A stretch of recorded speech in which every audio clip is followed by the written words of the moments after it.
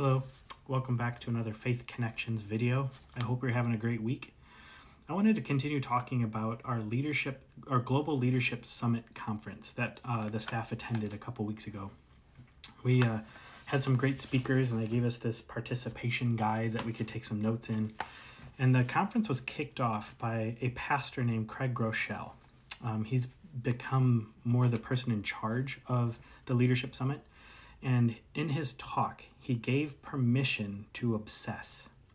That might sound funny, but one of the quotes he was saying is, people will cheer on your passions, but will take you out of your obsessions. And he wanted to give leaders permission to obsess, because he kept saying this over and over: greatness is born in the extremes. And I don't know about you, but for me, in leadership, or in ministry in general, we tend to obsess over things, and many times we get taken out of our obsession. But I think a lot of the greatness is found in obsession.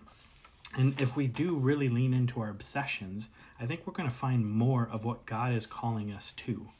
And so at the end of his conversation or his talk, he actually concluded with 3 questions, or 2, but the second question has 2 parts to it.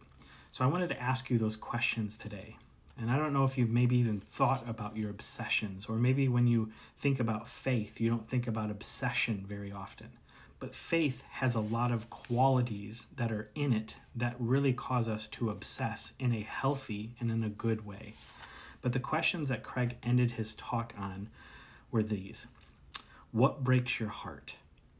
And I don't know if you've thought about that, but right now in your life, think about that question. What breaks your heart? And he follows up that question with 2 more. What drives you crazy? In your life, what drives you crazy or makes you righteously angry?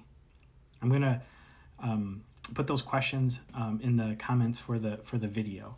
But I'd love for you to take time this week to think about those questions and write those down. Prayerfully go through those questions and see what God leads you towards. Because obsession is not a bad thing. To obsess over something, like Craig says, obsession will find a way. And we need more people obsessed about ministry, about people, about leadership today more than ever. So I'd love to know your thoughts. Comment, whatever you want to do. Talk to me at church. Email me, text me, whatever. I would love to know your thoughts to those questions. I hope you have a great rest of the week. Go in grace and peace.